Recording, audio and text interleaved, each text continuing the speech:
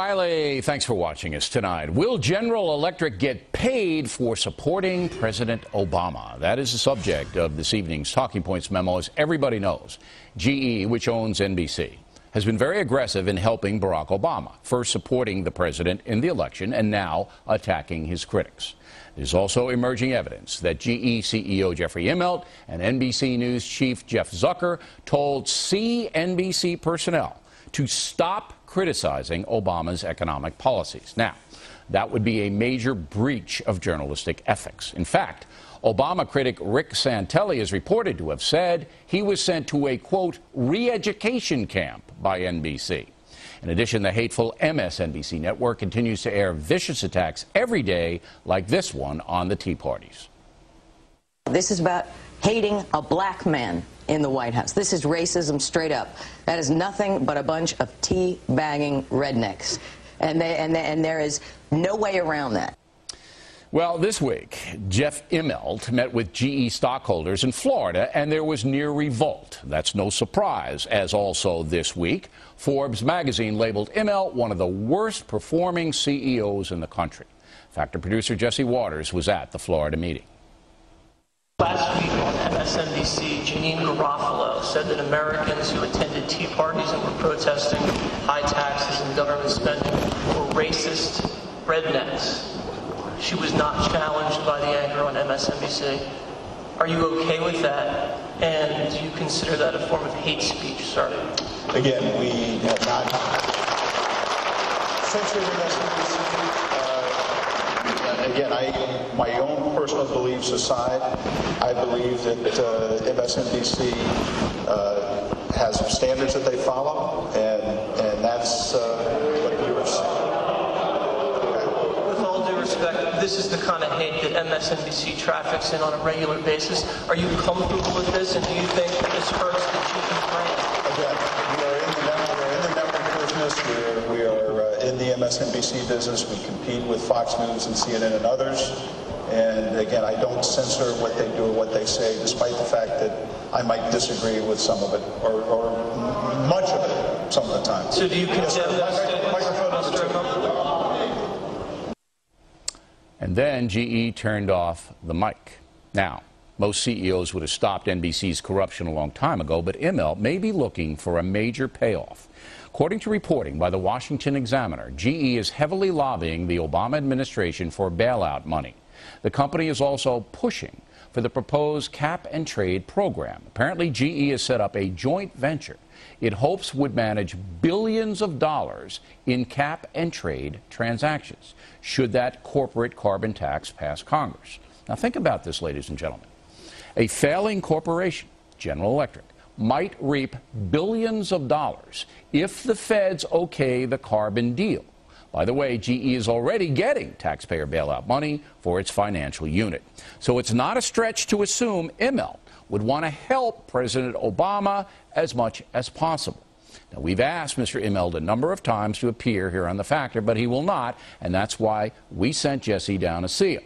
This is obviously a major story when a powerful corporation which controls a major part of the American media, may be using its power and the airwaves to influence politics in order to make money from government contracts.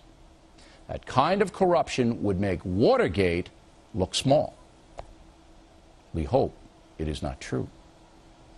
That is the Talking Points memo. Now, for the top story reaction to this and the ongoing harsh interrogation debate, let's bring in Fox News analyst Laura Ingraham from Washington. And Ms. Ingraham once worked over at MSNBC. So what say you?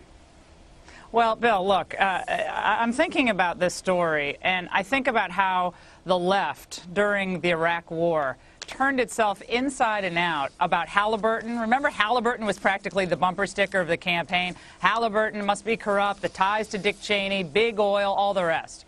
Well, if this story is true, and it seems like by all indications it is, we have a situation where GE is set to make hundreds of millions of dollars, perhaps maybe billions of dollars, off of the stimulus money that it's going to get, off of this cap-and-trade bill if it ends up getting through. And I think at MSNBC they should almost have to run a disclaimer when they report on these stories, I think the viewers should know that GE, the parent company of MSNBC and NBC News, is set to benefit handsomely from this program going through. And as far as I know, those kinds of disclaimers are not in place now at NBC. So I'd like all these high-minded journalism professors at Columbia Journalism School, and they're always trotted out to criticize conservatives. I hope we hear from them in this regard. I think what Jesse did in going down there and challenging Immelt is what he did was a service to the people. And I'm a shareholder of GE. My pension plan, part of my 401k, is GE stock. I'm glad he asked that question, and other shareholders as well. They shouldn't have cut the mic. Well, you've lost about 75% of the value of whatever GE stock you've had under Immelt. But here's the thing that disturbs me. You clerked for the Supreme Court, Clarence Thomas. Yes.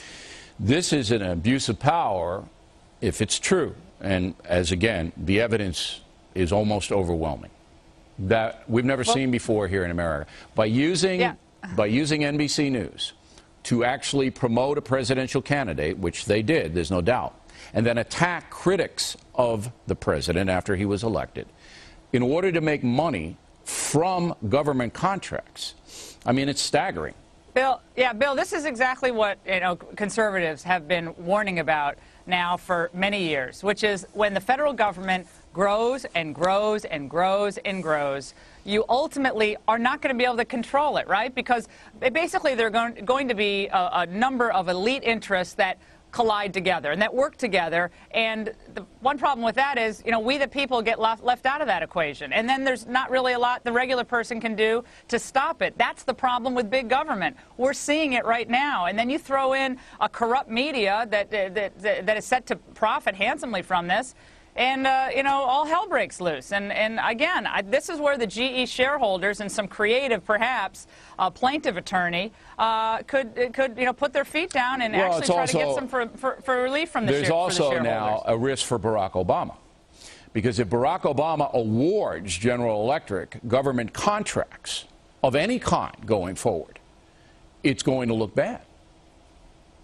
Yeah, well, is that change we can believe in? I mean, at MSNBC, when I started working there, July 15th, 1996, Bill, the launch of the network, I was on air for the first 3 hours with other contributors and people of the network. Okay, at the time, they wanted to be like a hip, cool, kind of high-tech network, and they didn't really seem to have a political agenda. They had people of all, beliefs on and so forth. But over the years, they just decided they were going to go hard left, counter-program to Fox, and if that's what they want to do, that's what they want to do. But don't pretend that you're doing some big service, journalistic service for the people. You're not, okay? You're propping up yourselves, and you want to make money off government contracts. You better disclose that to the American people. They have not disclosed that.